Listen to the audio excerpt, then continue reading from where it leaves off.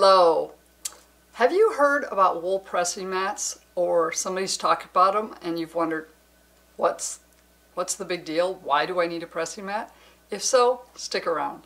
Hi, I'm Wendy Haney, and I'm here to teach you that quilting does not need to be intimidating. It can be fun, you can start small, and so if you have an interest, stay tuned, subscribe to my channel, and you'll discover the joy of quilting and how much joy it can bring to your life.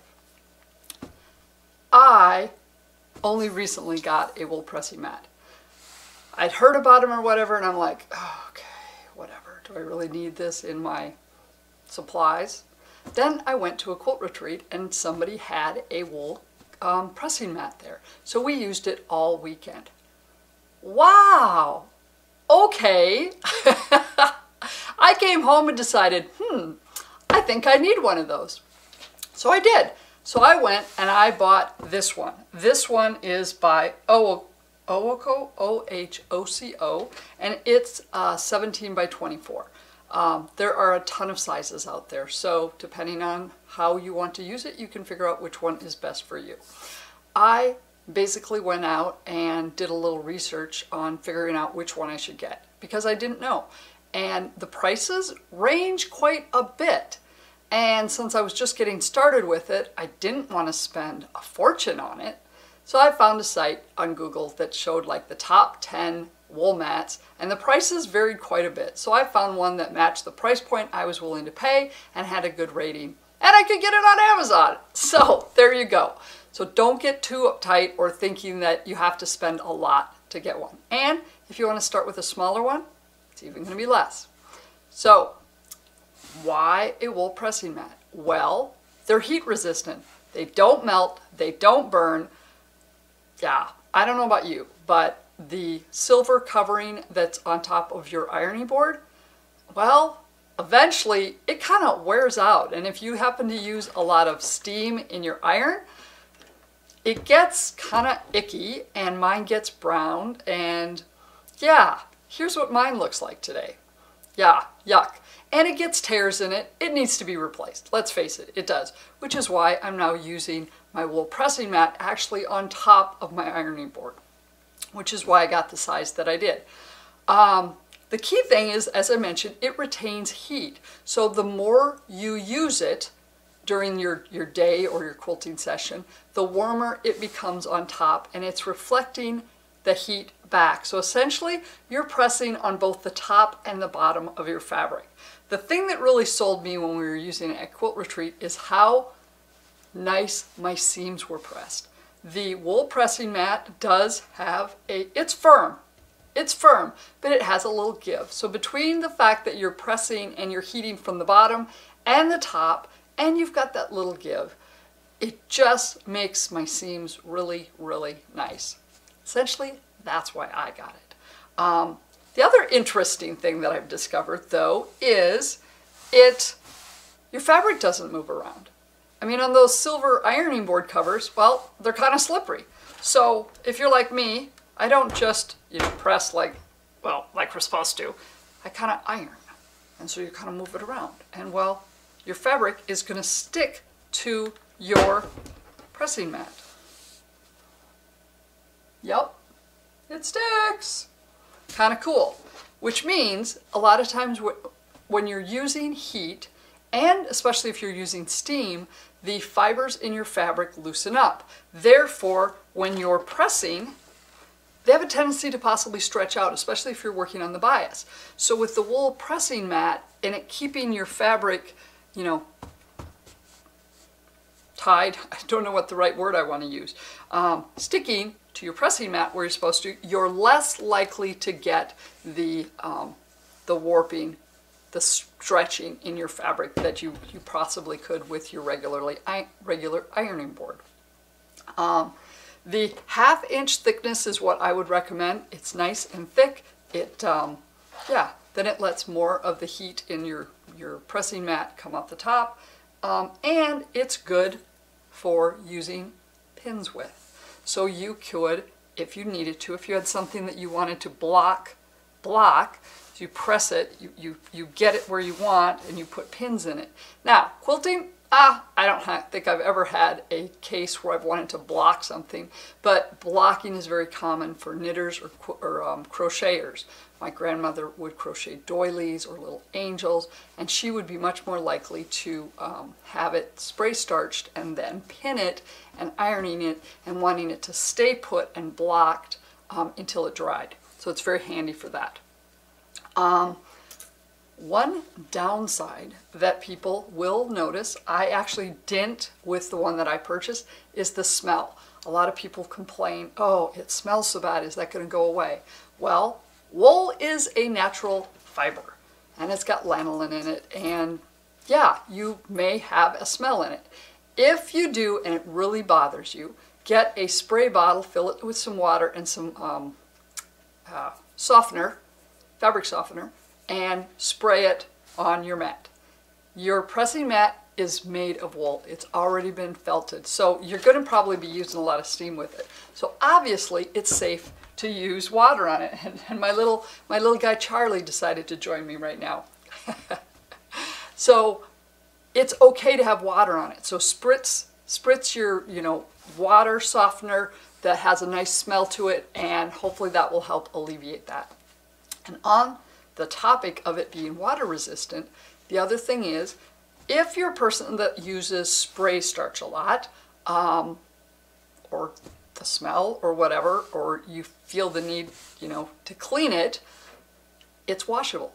And no, do not throw it in the washing machine, but you can take a bowl of water and then a really nice, natural, gentle soap.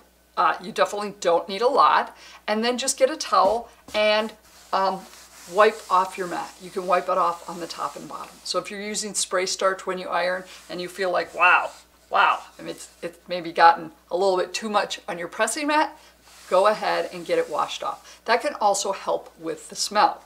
So here's the other thing. You don't want to do what I'm doing right now.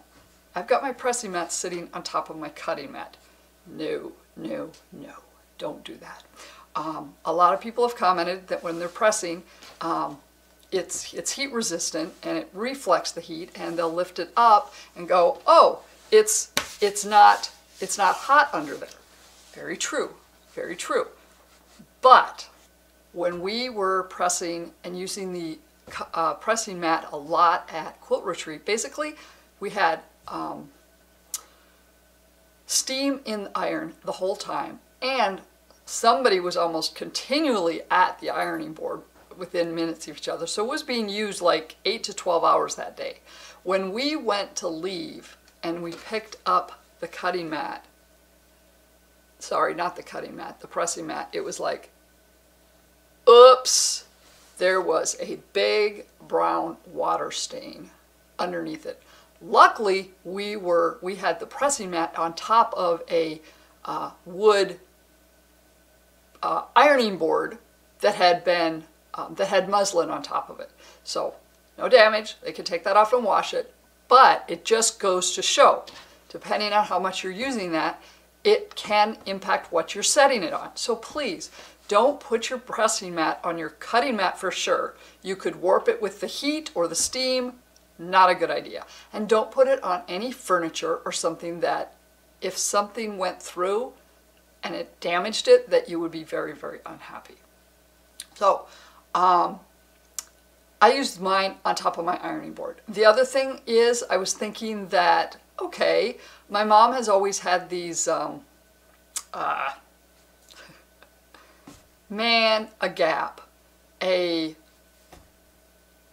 table, wow, I'm completely gapping on the word I want. They're plastic on top and they're flannel on the bottom, and tablecloth. Wow. I guess I don't use the word tablecloth very much around here. It's a plastic tablecloth with like felt a little on the bottom. Inexpensive. I'm guessing you could probably still get them, but those would be very good things to put underneath your wool pressing mat if it's somewhere that you want to be ultra cautious about. So there you have it with that. So here's the other thing. A lot of people get these because they want them to be portable. They want to be able to take a pressing mat with them to a quilt retreat. Or have them sitting next to them while they sew. So some people, they sew and then they want a pressing mat right next to them by the sewing machine. Well, when I went to quilt retreat, I had created my own. This is just a TV tray, flexible TV tray. And what did I do? This is going to be funny. I basically got the ironing board fabric. So I put batting, ironing board fabric, and then I just stapled it around the top. So essentially this was the iron board. This is the ironing board, if you will, that I bring with me to quilt retreat if I'm doing something where I want to have a personal ironing board right there with me. So then you could get a wool pressing mat that fits right on top of that. So you don't even need to cover it. You could just set your pressing mat on top of it. This pressing mat that I have is too big for that. So if I decide I want to do that, I will have to buy a smaller one. This size works really well on my ironing board when I'm pressing my dish towels, which I machine embroider a lot of them and they need to be washed. Well, they're cotton, so they're pretty wrinkly when they come out. And then also pressing blocks and things. When I'm going to press larger pieces of fabric, then this size is a little small, and then I revert back to my standard ironing board. I've got a kind of an ironing board table. So in the future, I might end up getting a larger pressing mat if I decide I want to do that. Other than that, I want to make sure I covered everything with you. Da, da, da, da, da. I think I did this time because I missed it on the last time. So yeah, they're handy. They're portable. They're easy. You can have them next to you. I personally, when I sew, I like to get up and go iron or come over here and cut. I feel like I sit all day on the computer. So for me, I need to get my steps in. And quilting, actually I can get quite a bit of steps in. But if you like it next to you, these are perfect to have next to you, next to your sewing machine on a TV tray. They really are nice. I'm very glad that I made the purchase, and I do feel that it helps my seams press out a lot faster, flatter.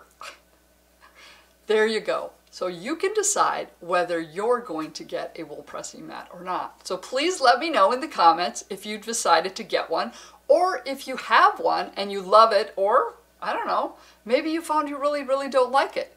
People might understand why it's not a good fit for them. So let me know. Take care and have a wonderful day. Thank you so much for taking the time to watch my video today. You can follow me by doing one, subscribing to this YouTube channel, hitting the bell icon on the subscribe button so you're notified every time I drop a new video.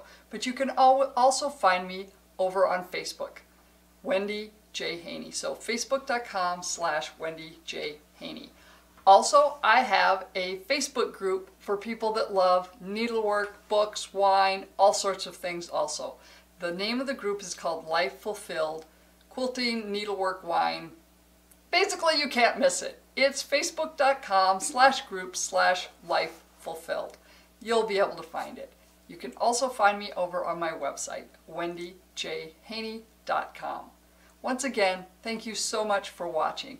I appreciate you being here, and I appreciate all your comments and feedback that you're providing me. Take care.